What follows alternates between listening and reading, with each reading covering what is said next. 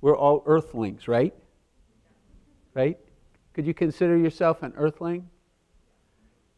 You know, and then so then we call that, Bucky Fuller called it spaceship Earth, to get the idea that, you know, we're on a spaceship hurtling through space. And the indigenous folks, to whom you and I are all related ancestrally, call that Mother Earth.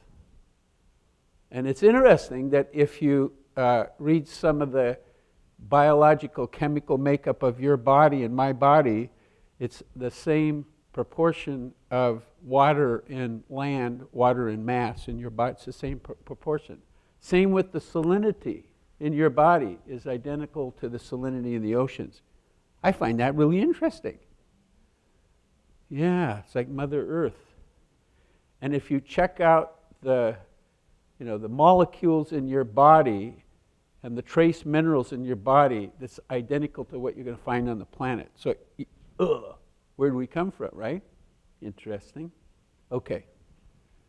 So I want to share with you, when I was about 8 years old, my father and all his brothers who had been in the Second World War, I found a book that had come from one of my uncles. He was in Europe during the war. And going through the pages, and I'd never seen anything like this before, all these soldiers and, you know, buildings that were collapsed. And then there was this one photo that just absolutely stunned me. And it was a picture of bodies stacked up, skin and bones, high, long, like firewood. Wow. And I didn't know what to make of it. And I took the book to my dad and I said, Dad, what is this? I mean, I didn't believe that's not real, except it was real. And he said, well, that's war. He says, wars are awful. And interestingly enough, most of the people that get killed in wars are not soldiers. They're non-combatants, civilians. Anyway, has never left me. It's kind of like we have a job to do. It's a mission here. Get the world to work. And I don't think I'm the only person who has that mission, although, you know, we express it in different ways. Get the world to work. So, this thing. So I want to share a little bit about my journey. This is Buckminster Fuller, Bucky Fuller. And I met him actually a couple times. At the building in the back, by the way, he's the guy who invented geodesic domes, dome houses, all the sports domes. He is way ahead of his time. He's a futurist. And there was a point in his life where he was really questioning his validity as a human being.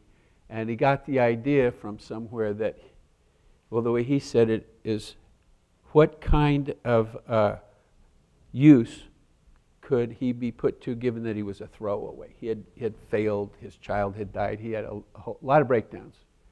And he was a very unhappy guy, seriously considering suicide. And he asked this question, what use could universe have for a throwaway? And he had this amazing insight, which was to create what he called artifacts from the future to demonstrate what's possible. So earlier we saw some pictures of possible futures, you know, Mars and electric airplanes, awesome stuff, right? He was that kind of guy.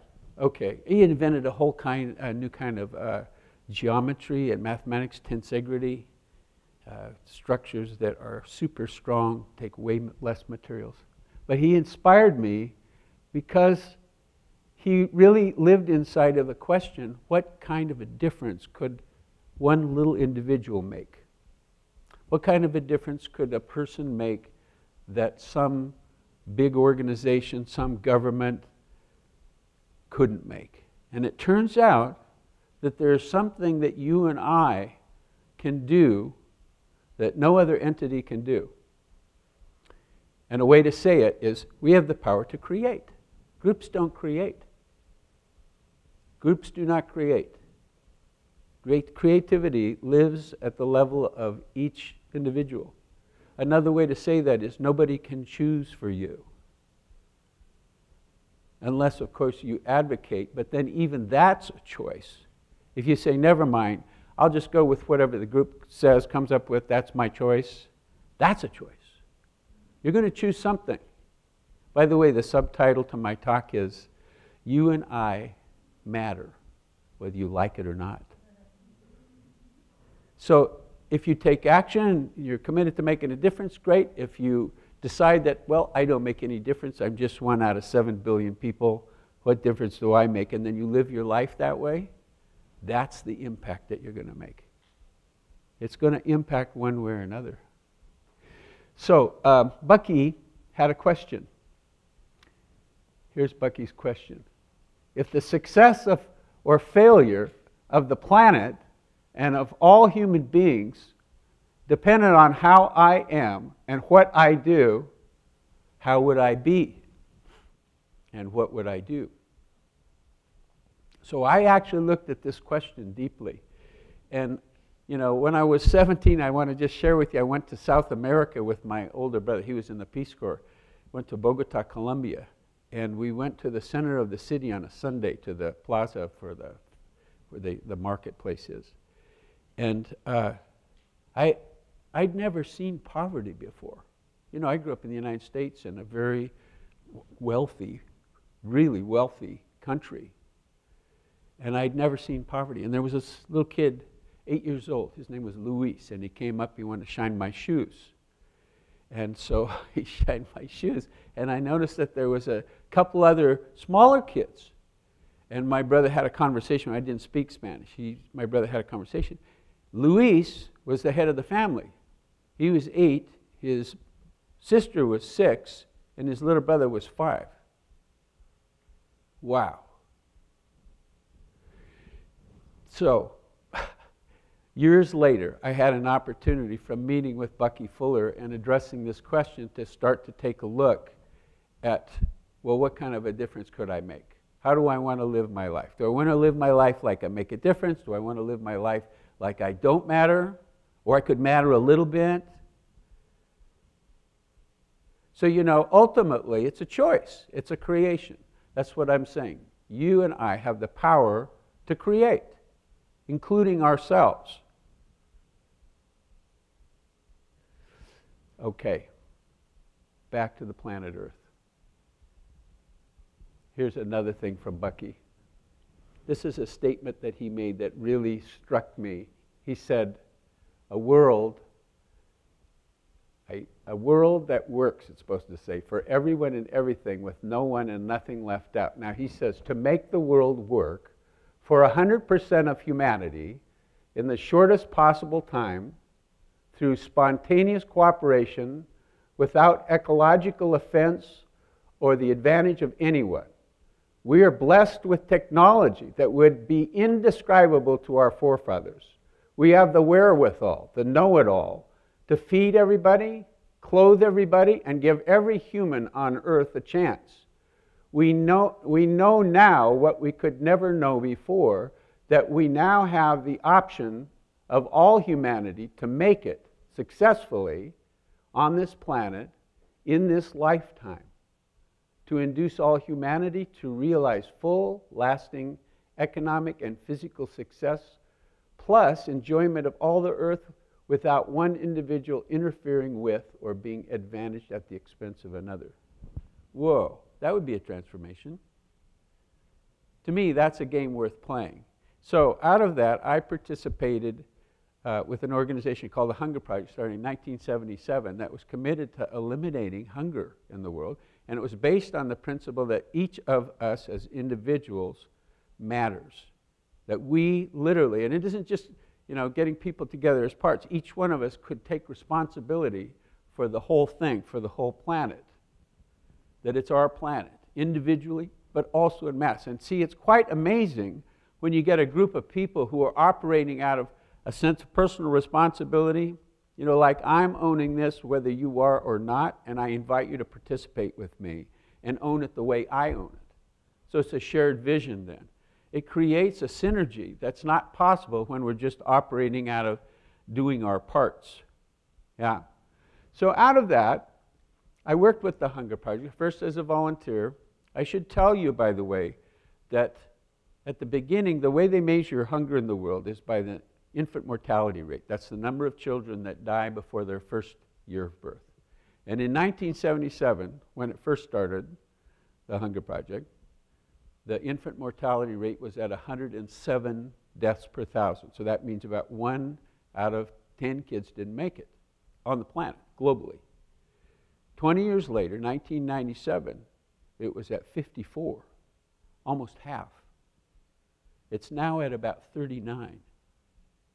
So although it doesn't get reported on the 6 o'clock news, folks, hunger's ending. And it came from a lot of work done by a lot of volunteers. I got to go on staff. I ended up being the global enrollment manager and the volunteer coordinator for about 600 volunteers around the world. And out of that experience, you know, now I was a musician before, I should tell you. I played music for about 20 years. After I completed my stay with the Hunger Project, I was invited to be a consultant. And I thought, I don't think so, I'm a musician. And he said, well, it's about people. Come with us. Go on a couple of our meetings and see if you fit. So I did. And it was like, oh yeah, I could do this. So I got involved with consulting and change management and culture change, and ended up working with a lot of small businesses, one of which is the world-famous Pike Place Fish Market in Seattle. It's a little out of focus. Anyway, and they were going out of business, and it was very interesting to me. See, I'm saying, you know, wouldn't it be great if people could participate in their jobs and have the same kind of joy that volunteers do when they're working on a big project to make a difference? In fact, wouldn't it be great if we could create a context, create an interpretation about work that allowed people to go to work inside of and actually have their work make a difference? So you remember in the very beginning I said the power that we have as individuals is the power to create interpretations, create context, create meaning. So with these guys at the fish market, they were very coachable, by the way. They were on the verge of going out of business, so they were very open to try some new things. So I said, well, let's create a context. Let's create a purpose for your business that's bigger than just making a living. You know, that's what they were doing. They come into work, and I asked them, so, you know, what is it you're up to? Well, we're making a living. You know, we want to make enough money to pay the bills and stay in business. Well, see, that's okay. That's what most people are doing. What would be something that inspired you? And they brainstorm, and one of the guys says, let's have a world-famous fish market. And in the beginning, you know, the owner says, you're nuts. That's a crazy idea. And then I whipped out my Einstein quote that says, unless an idea starts off as absurd, it doesn't have a chance. Well, it's outside the box. That's why it's absurd. So, and then we went around and they committed, each one of these guys. See, because creativity lives at the level of individual. We don't want buy-in because they're not generating it. They're buying in because they're complying with what the boss says. No, we want each person to honestly look authentically and see, could you take ownership of this vision and commit yourself in your universe to making this happen? And, by the way, empower every one of your teammates, literally take responsibility for them also creating the vision. See, that's a whole different way to operate. By the way, that's the nature of a championship team. So they did. Now, I'm going to show one more quote in a minute. And I really want to get this across. There's a certain magic available to you and me when we're willing to operate like we're responsible for our own universe. I'm not kidding. And if you do it in alignment with a group of people, miracles happen. So here's the quote. It's about commitment. This is written by a mountain climber. It's from the Scottish Himalayan expedition. His name was W.H. Murray. He says, until one is committed, there's hesitancy, the chance to draw back, always ineffectiveness. Concerning all acts of initiative and creation, there is an elementary truth, the ignorance of which kills countless ideas and splendid plans, that the moment one definitely commits oneself, providence moves too. All sorts of things occur to help one that would never otherwise have occurred. A whole stream of events issues from the decision, raising in one's favor all manner of unforeseen incidents and meetings and material assistance which no one could have dreamt would have come their way. He says, I've learned a deep respect for one of Goethe's couplets. Goethe was a German philosopher, lived in the 1700s, famous guy. Whatever you can do or dream you can, begin it. Boldness has genius, power, and magic in it. So they did that, and they're now world famous. They actually go all over the world doing corporate presentations and for associations, and they've been all over the world. And interesting, right now they're negotiating for a reality TV series. Well, and you want to know, they didn't solicit any of it. They committed as a team, and they created a work culture where they truly support each other, empower. I'm going to just tell you, they love each other, and they aren't afraid to say so.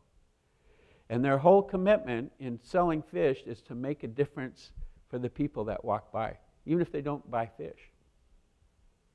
They're out to make a difference in people's lives. So, back to Bucky's original question. Oh, there it is.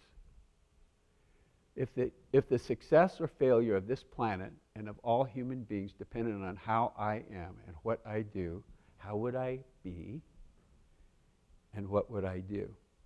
So I want to leave you with that question and an invitation to commit yourself in some way in your neighborhood, in your community, planet, take on the planet, global warming, whatever. Commit yourself to making a difference. Thank you very much.